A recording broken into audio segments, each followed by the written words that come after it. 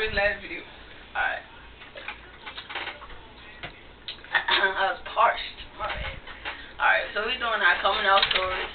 If everybody has a problem with like, coming out, you know, we're gonna do that.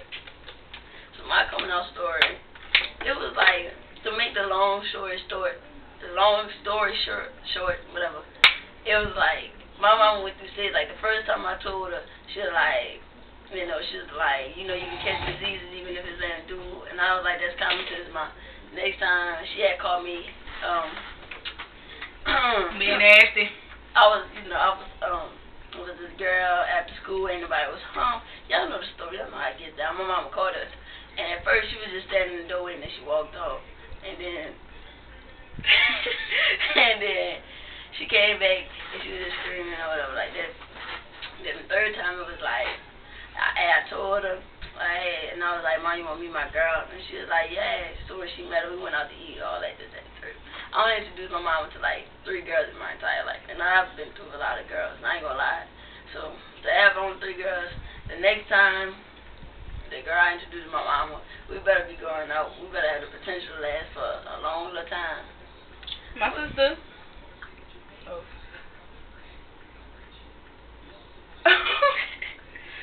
Cause I don't want none of y'all trying to holler out, cause baby, yeah, my sister don't play that. We're not gonna put her name out here, cause you know, of circumstances.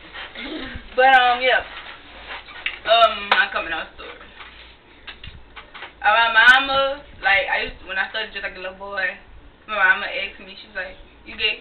And I was like, "No, I'm a tomboy." You know, that little lie everybody tells. But then she found a note that some girl wrote me, you know what I'm saying? So she read it. She asked me about it, and I ain't lying. I was like, yeah. So she knew or whatever. Now my daddy, nigga lied. So one day me and him got into it. He was just like, "And bitch, you think nigga don't know you gay? You think nobody know you dyking?" And I was like, you know, a little quiet up in there. Now the rest of my family, I don't give a fuck. If you know, you know. If you don't, you don't. Because to me, who are y'all? The only people take care of me is my mom, my pop, and my auntie, my titty. Yeah, this is house we at, y'all. My titty. But yeah. Now, for a lot of people that have trouble coming out, you know what I'm saying? Cause I'm sorry, my big texting me. Either people, you know, are pastors, or they real church-like, or they don't believe in a woman and a woman, and all that. I mean, that's my baby. I want to let y'all know that's my baby. Y'all see this childish shit? She real childish. Anyway, like she was saying. So, I mean, it's hard. Because I know it was hard for me knowing that my grandma is a pastor. So I didn't know how to tell her. Don't judge me. I didn't know how to tell my grandma. Y'all see what I put up with? So the way I told my grandma was, I found a scripture in the Bible, and basically it was saying that God on Judgment Day, He wants to see you exactly the way you are, personality and all.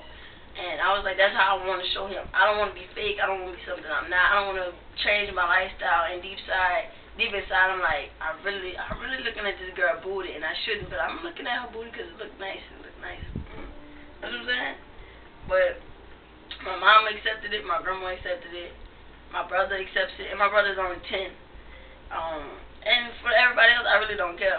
I mean,